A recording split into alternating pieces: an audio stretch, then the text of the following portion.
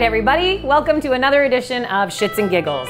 I'm Phez, doing a Cooking with Phez segment, but today we're not gonna cook anything. We're gonna make some homemade mayo. Simple. All right, we're gonna start with some.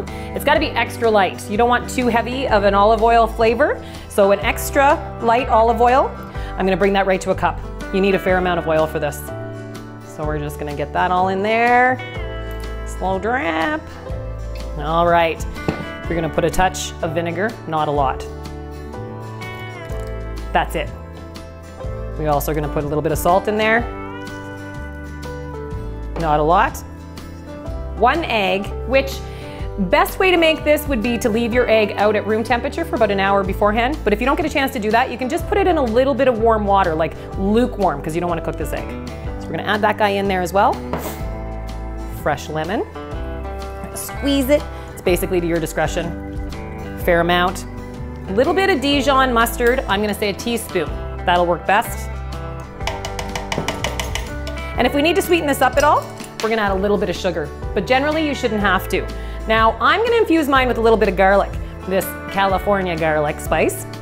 Very good. But again, just a tiny, tiny little bit of that. So then we're gonna take it over here and we're gonna whip this up.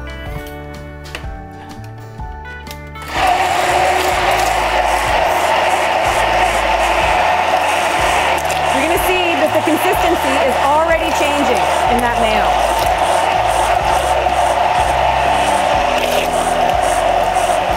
See it looking like mayo already? Okay, all right. So now we've got our mayo. It was as simple as that. Under 5 minutes, only a handful of ingredients. And there's some garlic mayo. Keep it in your fridge. Make sure it's an airtight container. Glass is always best, so if you have a mason jar, but I wouldn't keep it for any more than a week. Keep in mind you don't have any preservatives in this guy. All right, you can also use this for any salad dressing, so maybe on one of our next editions, we'll do some Caesar salad dressing. All right, thanks for joining us today, and don't forget to like and subscribe, and we'll see you soon.